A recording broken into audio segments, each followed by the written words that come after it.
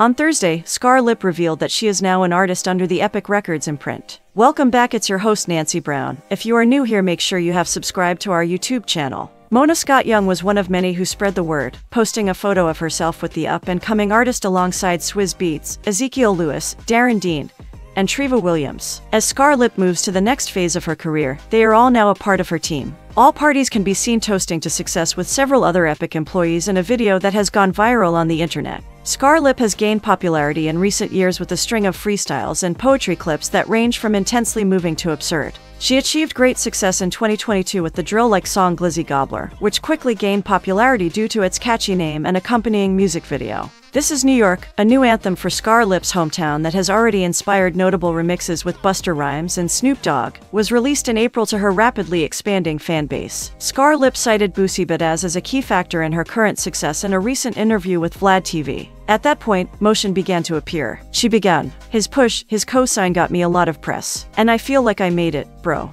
That shit helped my career a lot. She also gave the same credit to Shaq, who she collaborated with on Body's freestyle in April. Shaq slid in my DM. He was like, yo, keep spitting that hard shit. It was like 4 o'clock in the morning. Something told me check my phone. I look, I see Shaquille O'Neal text me. Is this a dream? Is this real? I started jumping up going crazy. What people don't know is, Shaq sent my music to over 50 DJs. That's it for today, thanks for watching. Tell us what you think in the comments section and most importantly subscribe. See you.